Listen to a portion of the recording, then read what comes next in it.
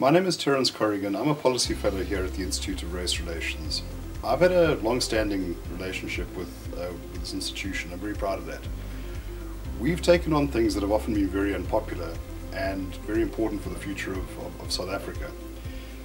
Right now, the focus of my work is land, property, and what that says about the general trajectory of policy and what it means for South Africa going forward, its development prospects, economic growth, and very much the status of citizenship that people have. If we go back into South African history, some of the greatest injustices have been done around land, have been done around the right to own property, for people to stand independently, to look after themselves, to take care of themselves, to chart their own material fortune, if you like. And I don't think that we have ever, as a country, come out of that ethic of paternalism, that ethic of state domination.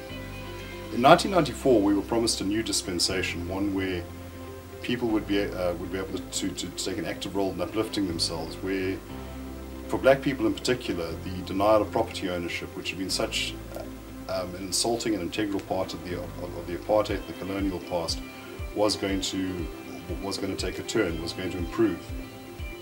What we've seen, though, is that government policy has prioritized the role of the state as opposed to the role of private citizens and their ability to own property, to develop themselves, to dream big.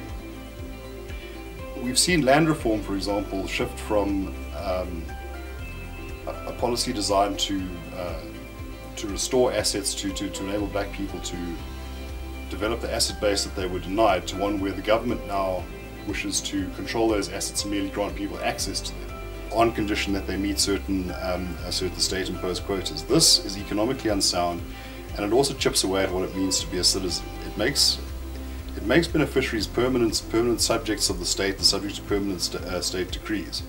And as empirical research has shown, it's also not helping people to uplift themselves. There are swathes and swathes of land where people are eking out an existence and can't even sign leases with state officials. We need to turn this around.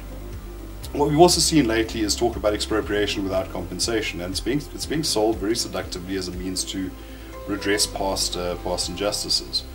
That's an argument that one has to be sensitive to, but in practice, what all this stands to do is to destroy the notion of property itself, whether one is an established farmer, an emerging farmer, or even an urban householder. This stands to undermine one's asset base. It stands to, once again, turn one into a permanent subject of the state, not a true citizen. And our work as the Institute is to take a stand against this, to try and explain why property rights, no less than freedom of speech, no less than the right to assemble, are part of both a rights-based order, but are also part of a robust economic order, one in which people can prosper, one in which people can prosper for themselves, can uplift themselves, can make their own decisions, and can innovate. And this, I think, is the South Africa that ultimately we want to create.